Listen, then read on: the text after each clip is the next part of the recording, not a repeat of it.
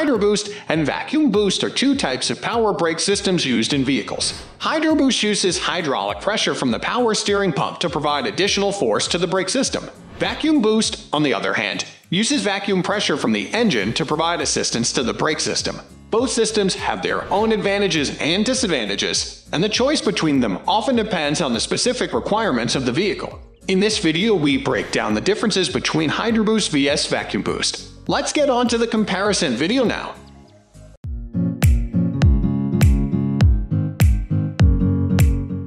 HydroBoost Pros provides consistent and powerful braking force even at high engine RPM or low vacuum levels. Can improve braking performance in vehicles with high-performance engines, more compact and lighter than Vacuum Boost systems. Cons: requires a reliable and properly functioning power steering system. Can be more complex to install and repair compared to Vacuum Boost systems. More dependent on high-pressure hydraulic fluid and requires a pump to pressurize it, which adds to cost and maintenance. Vacuum Boost Pros: simple, reliable, and cost-effective compared to HydroBoost systems, not dependent on other systems such as power steering. Easy to install and maintain. Cons: limited braking power compared to HydroBoost systems, especially at high engine RPM. Can suffer from vacuum loss at high engine RPM or during rapid throttle changes.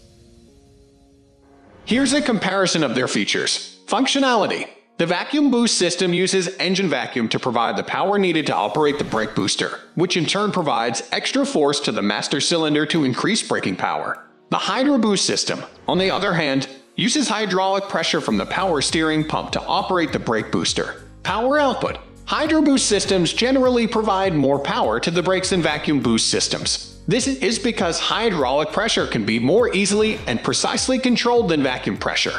Size: HydroBoost systems are generally smaller than Vacuum Boost systems, which can be an advantage in vehicles with limited space under the hood. Maintenance: HydroBoost systems are generally more complex than Vacuum Boost systems, which can make them more difficult and expensive to repair.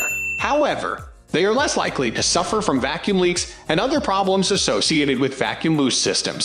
Cost: HydroBoost systems are generally more expensive than Vacuum Boost systems, both in terms of the cost of the system itself and the cost of installation. Fuel economy: HydroBoost systems can provide better fuel economy than Vacuum Boost systems, as they don't require the engine to produce as much vacuum.